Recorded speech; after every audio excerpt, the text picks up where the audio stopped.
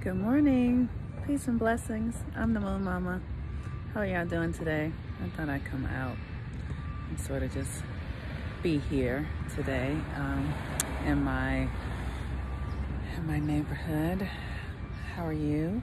Happy Wednesday. Today is the day that Mercury governs, and guess what? Guess what, y'all? Guess what?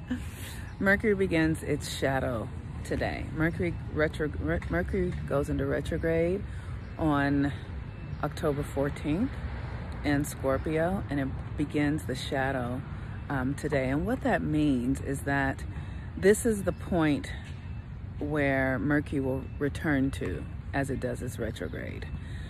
So this is the first marker. So today is the day when you want to be thoughtful of what you're thinking, like what behavior patterns are showing up.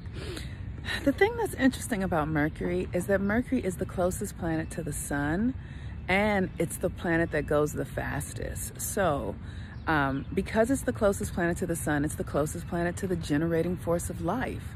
It's the light, and it governs our minds, right? So our minds are the focus of energy. Our minds are focused on the energy that is our essence, that is our vitality. And so when we understand our sun sign, so say for instance, my sun is in Virgo, and Mercury follows the sun, right? So my sun is in Virgo.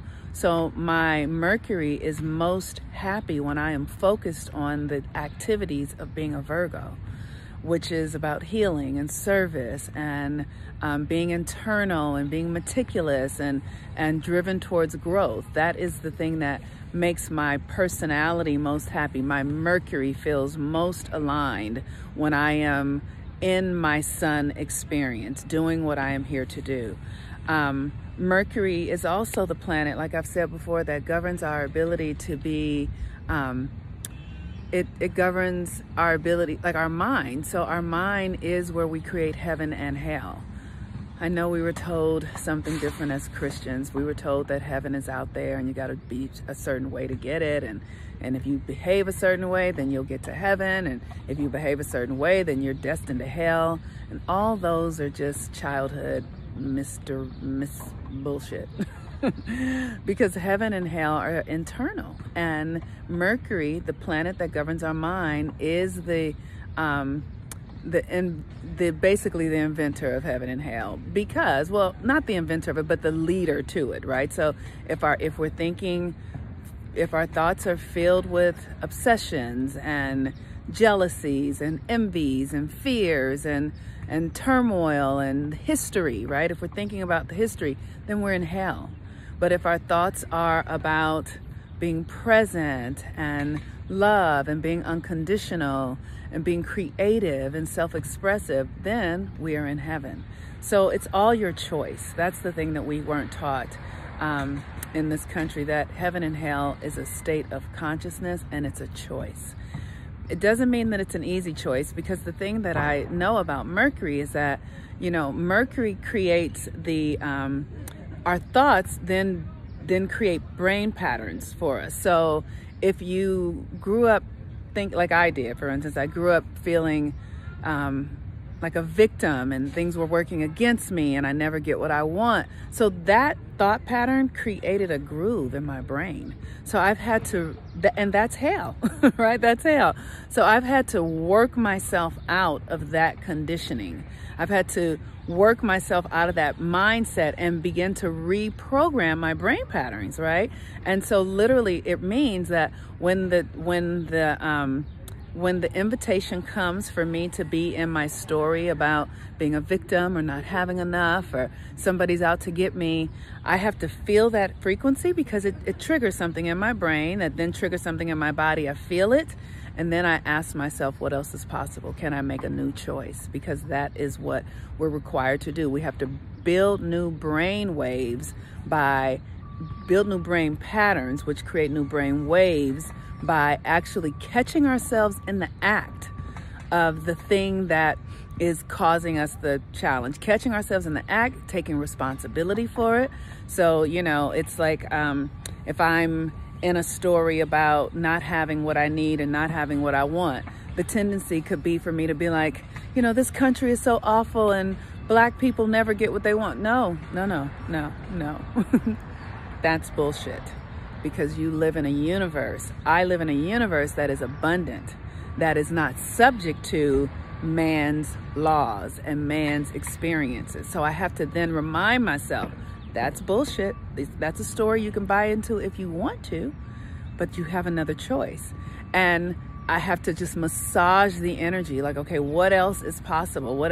So I go to the easiest thing that I can recall, like, is that I'm abundant.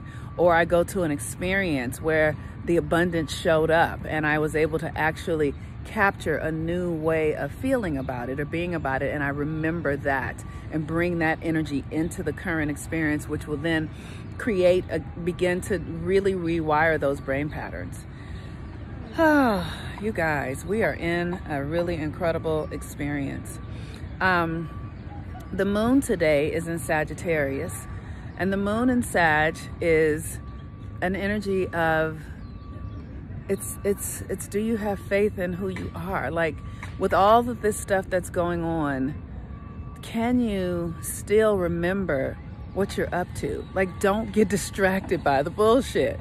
Don't get it's like, really, the more you lean into your faith and lean into your belief and your knowing in the times when things are difficult and almost completely oppositional and showing you that whatever you think ain't right, the more you can lean into it anyway and hold it, you can then pop into a new reality. Like, the universe will meet you there, but it requires discipline. It requires loyalty to what you know.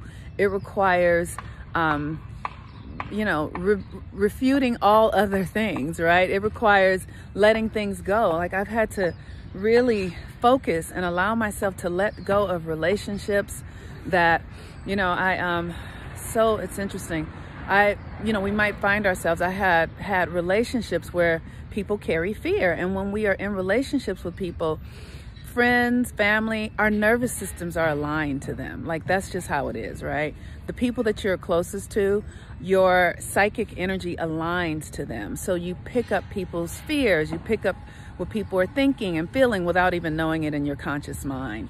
So one of the things that I was seeing is that I had friendships with people who carried fear, who were afraid about the coronavirus or afraid about and that frequency was aligning in my own psyche. So I had to shift those relationships out because they were aligned with my old way of being and not aligned with my new way of being. And so, like I started this saying, is that Mercury is going into its retrograde shadow.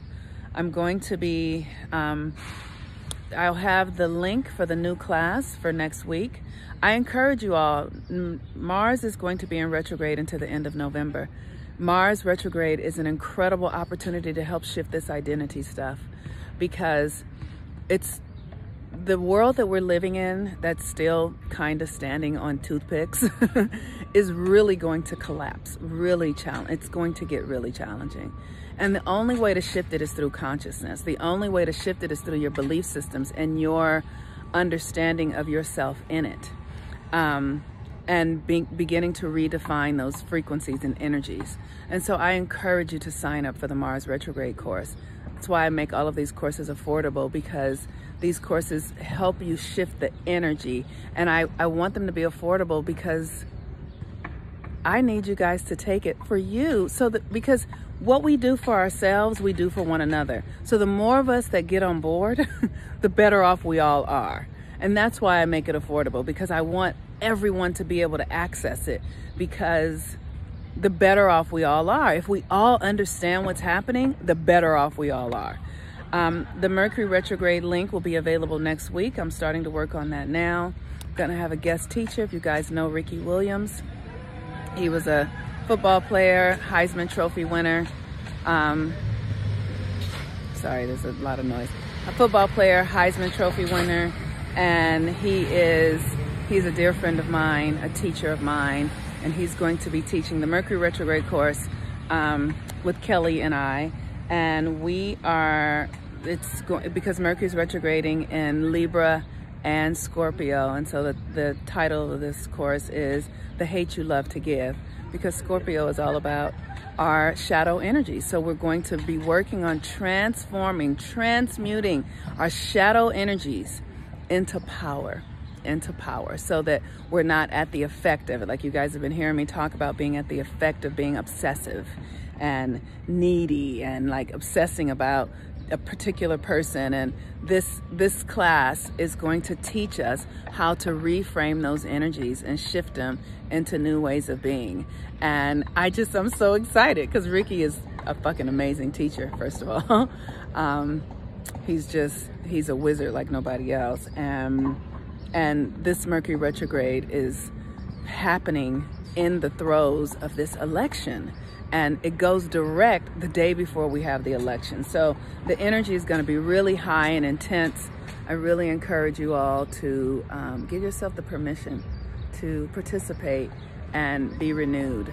But first and foremost, sign up for the Mars retrograde class, because that's a prerequisite. It's, it can be a prerequisite. It helps because you get to do the forgiveness work and changing your mind. So with that, we are still in the equinox energy. The sun has moved into Libra. This is all about reflections and partnership. This month, all about the mirror, really understanding the mirror. I'll talk about that more on Sunday when we come into the sun day. But pay attention to your relationships, especially with Mercury going into shadow. What story are you telling about your relationships? And we're going to be breaking out of these patterns. So we're going to be telling ourselves new stories. We're going to create new patterns. And, and the reason I do the classes is because they give you a framework for how to do it. And they give you practices and tools, because this stuff doesn't happen overnight. It's not a quick fix. That's what we got to understand. This is not a quick fix. This is an opportunity to transmute the energy, and you have to build it. You have to build the new structure for it inside of yourself. So this is why I share the way that I do. So for all of you, thank you so much. I love y'all. Y'all mean everything to me. Peace and blessings. Have a wonderful day. I'm the Moon Mama. Bye.